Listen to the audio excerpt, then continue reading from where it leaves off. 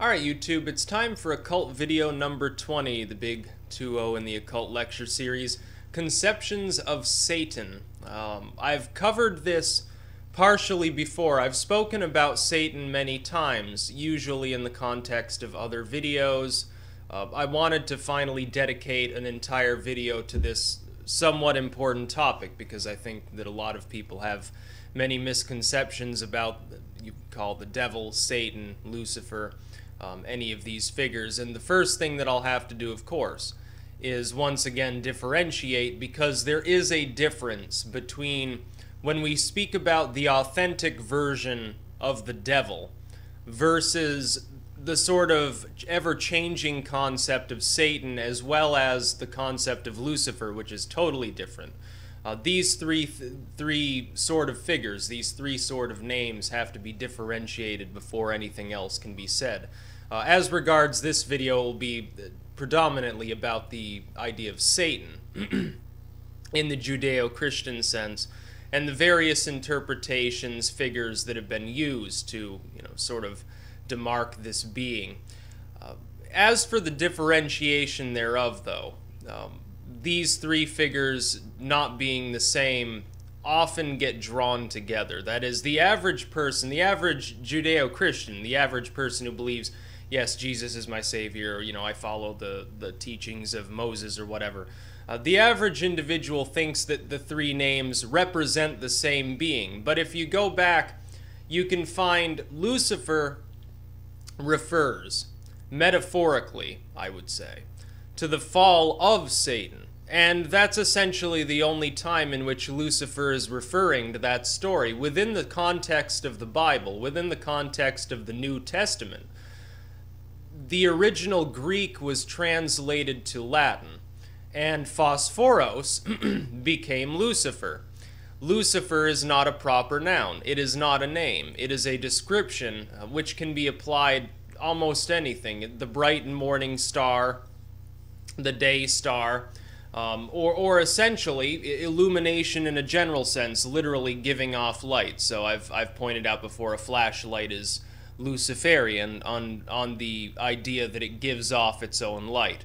However, within the New Testament, when the term Lucifer is used, it's referring to Jesus falling to earth, or falling down into hell for a limited period of time before the resurrection and so forth.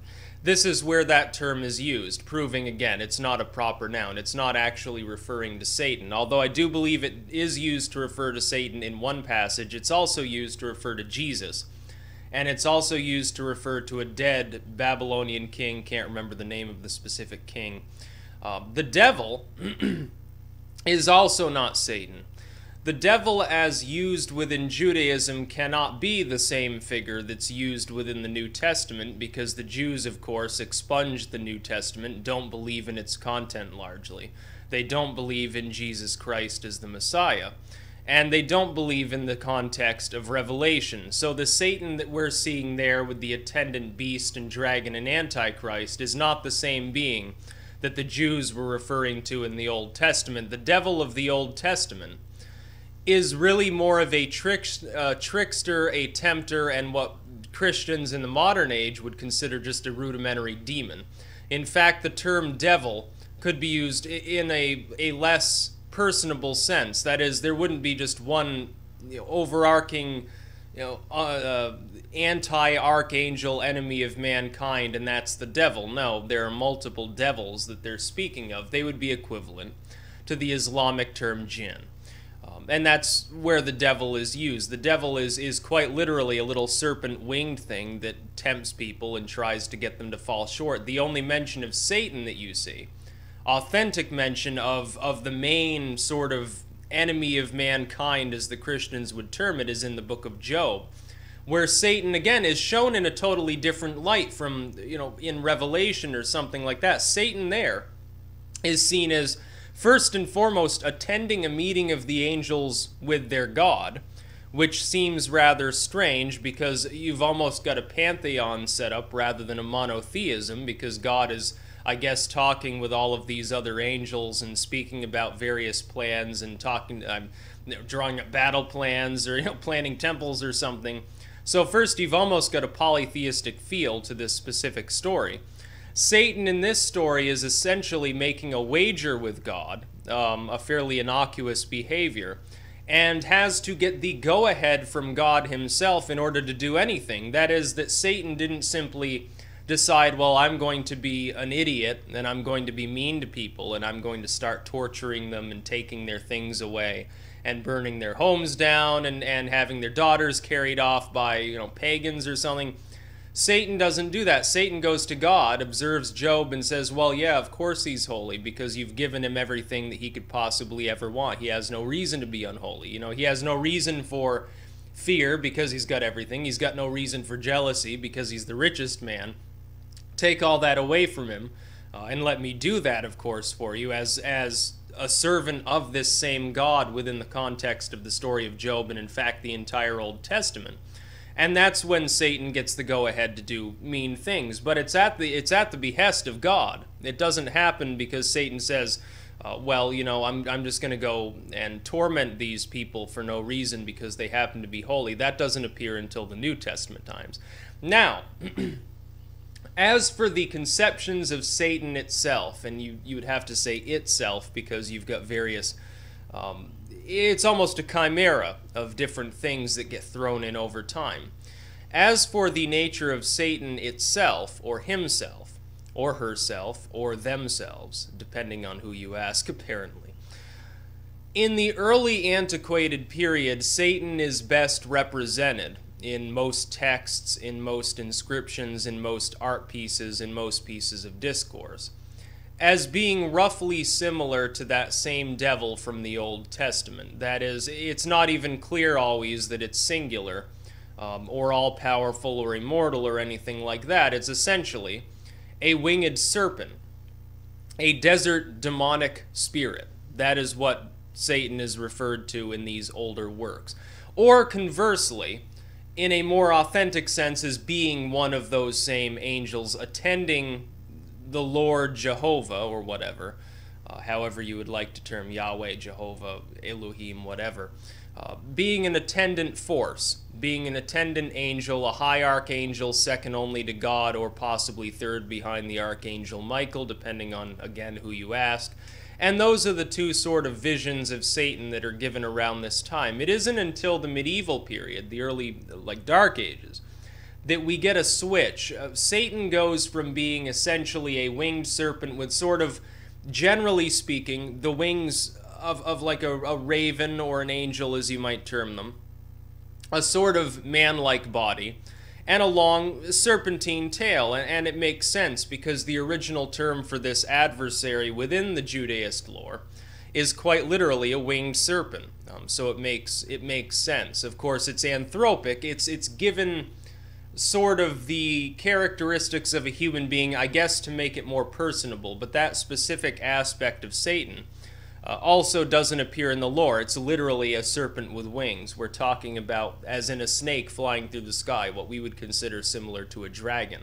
And the term dragon is, of course, then used in Revelation, possibly wrongfully based on those old texts without knowing the actual Hebrew behind them. In the medieval period, Satan changes. Satan goes from being essentially either the angel attendant that's just tempting people and working for God, or the ultimate evil enemy that's also like a dragon, to being what we recognize as the more stereotypical Satan. That is, the little goat man with sort of leathery skin, or we could say red skin, representing the fires of hell, of course, let's not kid ourselves, holding a pitchfork, having the long sort of tail. The tail appears to be a vestigial remark on the original sort of serpentine tail from the older period. That doesn't really matter or figure in, and it's not always present. But what is almost always present are the horns of a goat, the hooves of a goat, sort of a pan-like body, and this trident, this sort of pitchfork, the prongs that he carries around. The pitchfork appears to appear from the same source that the goat-like features do. That is, what you've got is a mixing of Pan and Hades. Hades or Pluto within the Roman pantheon, the Romanized pantheon of the Greeks, because they're basically the same with different names. these two pagan spirits were drawn together for a willful reason. Pan represented sex, music, enjoyment, partying, taking life easy, not worrying about the rules too much, essentially being a heathen, which was seen as sinful by the church at the time. Hades, or Pluto, represents death, so what better way to represent Satan than to take the aspect of materialistic styles of enjoyment, which the church proclaimed as sinful and evil and everything wrong with the world, mix them together with the idea of death, and make Satan out of them. That's simply what happened. The depiction of Satan, within the literature and the art anyways, is of this same figure, this Pan-like figure with some aspects of the Lord of Death. And sometimes he's depicted more monstrously than others. In the Renaissance, you've got a similar Satan oftentimes, not always, but you've got generally the similar look to Satan, but then the aspect changes. It's not so much the view of Satan that changes, so much as the idea about what Satan represents changes. In the medieval period, it's Satan leads you to hell, you will burn forever. Satan tries to teach you witchcraft. Satan tries to get you to do all of these things. In the Renaissance period, when you start getting some of these grimoires, especially, Satan is then seen, because of the dragging in of apocryphal writings, it seems, as a force that can potentially not only be bargained with, sort of the selling your soul to Satan idea, but can also be quite positive. That is, can be controlled to do good if you're capable of binding Satan as a sorcerer or an occultist of some manner. And this isn't the only thing that changes, because remember that around this time, in this sort of colonial era, we're talking about the late 1400s into the 1500s, the settlers and colonists begin arriving in the Americas. What do they encounter? They encounter Native Americans who have a tale called the Manitou. Now, the Manitou is sort of regarded as serpentine as well, although it has like a boar's or a goat's head, and it must have looked a lot like the inscriptions of Satan that Christians would have been used to from what then would be the older period, the antiquated period, but they would still have been familiar with certain of those art pieces. When they encountered this, they literally declared it the devil and thought that the devil was residing in the Americas in some of these bodies of water. And there was an elaborate story that comes later, after this sort of Renaissance period, when they've begun forcibly converting people, about a man who was a drunk. I can't remember the name of the story, but the man is basically a drunk, and he goes to the Manitou, which is Satan, obviously. And it's a bit like a Faustian bargain in the sense that he essentially gives his soul to Satan in exchange for a money bag that never runs out of silver and a jug that never runs out of alcohol. Because he's a drunk. He's down on his luck, so he wants money and he wants alcohol. That's all he wants out of life. He makes the bargain, he gets what he wants, and then fairly soon after that he dies. And of course he goes to hell. And it's sort of a cautionary tale, and this is what we get around that period in essence. A lot of the time Satan goes from being pure evil, you're about to get burned at the stake as a witch, to being cautionary tale, don't do this because, and you get sort of a creeping almost of what you would consider rudimentary logic into the same stories that were sort of used to just scare people. Now it was more appealing to their reason, I guess, in some ways. And you've got the drawing together at this time of multiple cultures. A figure that had been largely European begins to take on some aspects of the American cultures among the Mesoamericans there. You get Islamic influence into some of these ideas, and in fact, some of these grimoires appear to reference possibly some of these ideas within Islam or within traditionally Islamic regions, as well as Judaism. You get that, by the way, in the Black Pullet, which doesn't come until the mid-1800s. Yes, the sort of Napoleonic or post-Napoleonic era. But at the same time, I mean, literally, it's the same content. We're talking about talismans, and we're talking about Islamic influence into the idea of Satan or devils or demons in general. Satan in the Enlightenment period takes on a totally different aspect. Satan in the Enlightenment period had two aspects. First, he was sort of the suave intellectual hated by the church and by, you know, sort of the ignorant lay people, and sort of represented the libertine qualities of the revolutionary period. But the revolutionaries, the intellectuals, sort of regarded Satan almost as an archetype of good rather than evil. And you get this later as well. You get even a more positive look at Satan. Satan may represent materialism and various bad things, but is not a completely malevolent force anymore. For the first time, around the time of the French Revolution and the American Revolution, Satan takes on that aspect of ruling over certain occult forces that are at the time intertwined with science, being involved with science in a general sense, being involved with intellectual pursuits, being involved, yes, with that same sexual sort of liberation quality of that time. You know, people having hookers and orgies and all sorts of things, drinking, partying. There's still that aspect of the pan-like features from the medieval era, but it's not as malevolent as before. Then, in the Romantic period, you get sort of the ultimate Satan, and it's sort of the same Satan that's looked at today by some people that actually venerate Satan. That is, the Romantic Satan is a poetic Satan, and it's very anthropic. It's usually this figure, around this time, is depicted as a very handsome man with long black wings and a sword and sort of Roman-style armor. And at this time, you've got to preface this by realizing at this time, people are starting to dig into what we would consider primordial anthropology. They're digging around in ruins. They're trying to formulate, you know, sort of the origin of mankind. They're delving more into science. And so they have an appreciation for antiquated cultures. So they sort of depicted Satan at the time as being sort of almost looking like Alexander the Great with wings. And around this time, Satan is seen as a poetic, a heroic figure, but a tragic hero. That is in the vein of sort of the ancient plays, sort of the Shakespearean quality. Satan is seen as a fallen hero that stood up to a tyrant god, was cast down, and now is basically, woe is me, I'm lost forever, and I have no friends, and I have no love, and everyone will hate me for the rest of eternity. That appears to be what Satan is generally regarded as around this time.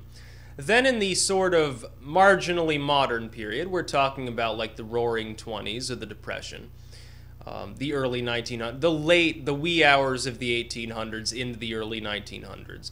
We get a conception of Satan that's generally as being overly obsessed with material wealth and everything, because as people move steadily in parts of the Western world particularly towards more religious zeal, and they're sort of hurting for cash, and there's corruption everywhere, Satan takes on an aspect of being evil again, but he's a plutocrat. Satan is a big fat rich dude with lots and lots of gold. And at the same time, you also get this same element that you had in the medieval era yet again, which is the little bony red-skinned dude who's playing tricks on people. But that Satan is actually less malevolent than the anthropic Satan used to sort of represent the elite, the people in power, and we still have this to this day. That Satan is very malevolent, concerned with grinding people down and corruption and generally being an idiot. The other Satan that's used around the time is almost, starts to become an advertising scheme, number one. Number two, isn't killing people, isn't causing people to go to hell, so much as causing people just to do stupid stuff. You know, literally, you'd have Satan throw a banana peel out in front of somebody to have them trip, and then Satan and all his demons are laughing their asses off. This is sort of the Satan that's used within commercial purposes at the time, and this is the same Satan, by the way, that's used today. Hell is no longer generally represented by any but the ultra-religious as being a real place of eternal torment and true horror and screaming and gnashing of teeth. Hell is more often seen in a funny light now, a satirical light, as being an almost amusing place to be. That is typically what you're depicting. The general depiction of hell and Satan today, and this goes into the modern and postmodern period, the general conception of Satan and hell today is either as a place where you would put people you disagree with, that is, political leaders you don't like, religious leaders you don't like, or whatever. The religious do this too. The Protestants talk about the Pope in hell. The Catholics talk about, Luther in hell or whatever, and they do the same thing as one another.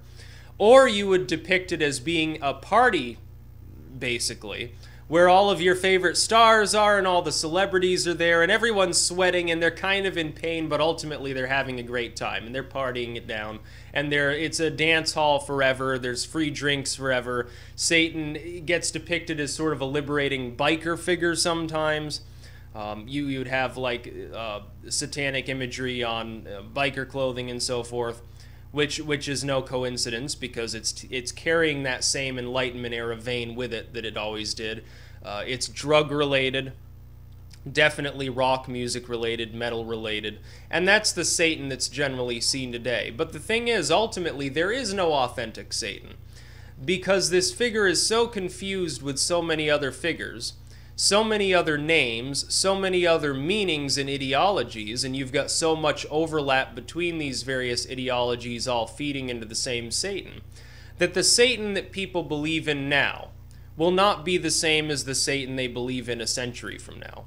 100 years from now, when I'm probably a corpse by that time, unless I happen to have a record-breaking lifespan, Satan will not be regarded the same way that Satan is regarded today, as being that advertising figure / in the modern sense, a representation often of some shadowy elite that practices occultism and is trying to take over the world. This, too, is a passing phase in sort of the representation of this figure, which is not Lucifer and is not the devil. The main problem is, those that have the strongest opinion about the nature, the goals, the beliefs, the desires, the hatreds, and so forth, and the acts of Satan, are the same people who have the least idea about Satan's character, and this would be the hyper-religious, New Age Christians, the Churchians, typically, that regard Satan as being sort of the personification of all evil, but the evil that they see is not the same as the evil that was seen 1,000 years ago, or even 100 years ago. They're not aiming it at plutocracy. They're aiming it at all governing structures, some organized religious groups, occultism in a general sense, and just the general, what they see, what they, in their opinion, see as the decline of Western civilization away from apparently some Protestant glory, because it's largely Protestants which do this. And that's the problem, because these individuals haven't really studied anything about it. They just get this from their pastors and their other spiritual leaders. Their charismatic evangelical megachurch pastors basically tell them what Satan wants and what Satan looks like and what Satan has done. And very little of it is actually biblical. It's just as biblical as any of these other conceptions of Satan over time, which is to say, they are situational. They are locked within a specific historical period, and Satan is generally used as one of two things. It's used either to demonify people you happen to dislike, that is, again, politicians you don't like, nations you don't like, religious forces you don't like, social forces you don't like. They're Satan or they're satanic, and so they're represented as such. Or it's used for satire. It's used for entertainment. It's used as a representation of something funny or something liberating or something antithetical to what you dislike. You may claim, for instance, if a person hates the Catholic Church, they may liken the Pope to Satan. Or they may say, well, Satan's the good guy and the Catholics got it all wrong. Either of these can be the case, and so you have these two sort of bizarre Satans running around that are completely opposite one another, and they're both used in public discourse to a great extent, and yet you can't argue that any of these conceptions are actually based on Judeo-Christian dogma. It's simply situational, and you would find different likenesses of Satan in different cultures through time. The Satan that is regarded as real by an American Protestant is not the same Satan that's regarded by a European Catholic as being real, or by somebody within the Orthodoxy, or somebody who practices Islam. These devils, these demonic figures, are totally different things. The Satan of Central Africa or some other place or some upstart church in China is not going to be the same. It's the same as likenesses of Jesus. The Christians in the early period of Christianity in Asia, Jesus somehow looks Asian. In Europe, Jesus looks European. In Africa, Jesus is black. You've got Hispanic Jesus, you've got Eskimo Jesus, you've got all of these different Jesuses. You've got the same central figure, either real or mythological, but you've got different interpretations that are used. And they're styled that way so people can understand them more easily. You have the same thing with Satan. Satan goes from winged serpent / sometimes a sort of giant with minuscule wings that chews on his enemies constantly night and day and is, trapped in some Dante's Inferno style hell where he's up to his waist in his own excrement. You've got the Enlightenment era, sort of the dapper dude with the top hat and the monocle, smoking his cigarette. You've got the romantic Satan, which is basically a Roman general or Alexander the Great with wings, sort of lamenting the fact that he was thrown out for doing what he thought was right. You've got all of these different Satans. And it would be difficult for anybody who actually believes in the figure to determine which Satan is correct and then to actually support it with dogmatic evidence, because the Bible, and in fact the Jewish scriptures at large, say very little about Satan. There are only a few passing remarks about this.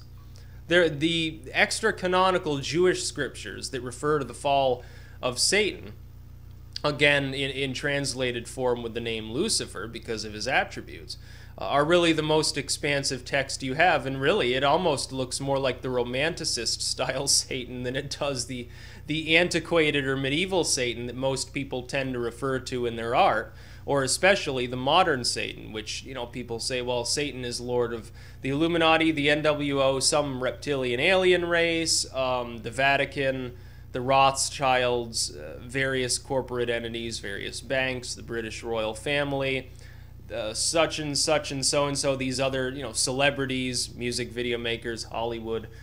This is all sort of thrown in, and it's been thrown all into this same sort of conspiratorial Satan, specifically because all of these things, entertainment is seen as sinful by those who are hyper-religious. So is music in general, film in general, politics, the Catholic Church, monarchist figures that happen to be wealthy. Looks like a bee or something flying around. All of these different figures are seen as satanic. And so it all feeds into the attributes of Satan, as it has been for over 2,000 years. This figure does not resemble the dogmatic Satan of the original scriptures. So yeah, just a little bit about Satan. I thought I would explain it more in depth because I've covered it before in a more limited detail, but I needed to add it to the Occult playlist anyway, and I'm trying to keep everything properly categorized here. So yeah, Satan, I kind of like the Romanticist Satan best, or the Enlightenment era Satan, because they appear to be the most, let's say, appropriate as far as describing what this figure truly represents in a metaphorical way. But you can't go wrong with a giant winged serpent. You also can't go wrong with the little goat man who just wants to cause people to have sex. Doesn't sound too malevolent to me. Drunken, sexy Satan that's A-okay with me. That's about all. Peace out.